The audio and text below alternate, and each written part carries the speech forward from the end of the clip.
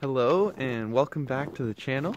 We are on our way out to the shop today in this beautiful minus 12 degrees Celsius weather, and we're going to be taking apart my 300 cubic inch inline 6 engine.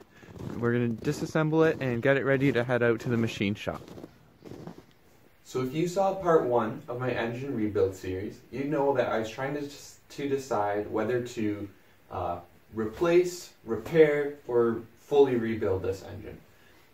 You can check out that video in the link up here, but spoiler alert, I decided to rebuild.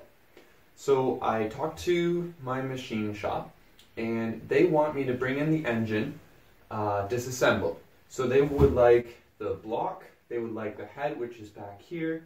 They want me to take the pistons and rods off, take out the crank.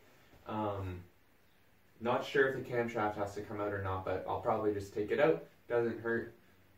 And they don't need any of this front dress or the distributor or fuel pump, anything like that now. But I may bring that in if I want them to clean it up. They can run it through their parts washer. So anyways, what we're going to do today is we're going to just tear this engine apart. So let's get started by taking apart the front dress of the engine. We'll move on to the side and remove the distributor and fuel pump and fuel filters. And we'll move on to this side and remove any remaining heat shields and the like. And then we'll get into the internals.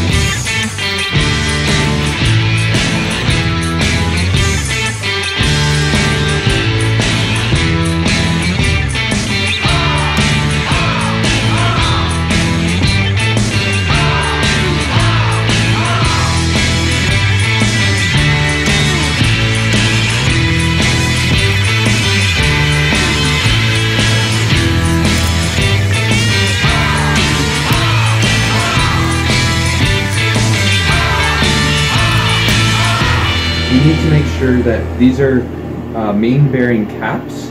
These guys, there's I believe 7 on this engine, 3, 4, 5, 6, 7. And these need to stay labeled from 1 to 7. And then the connecting rods and the associated bearings and the pistons also need to be labeled 1 to 6. They all are matched to individual places in the engine. So they have to stay in their respective spots.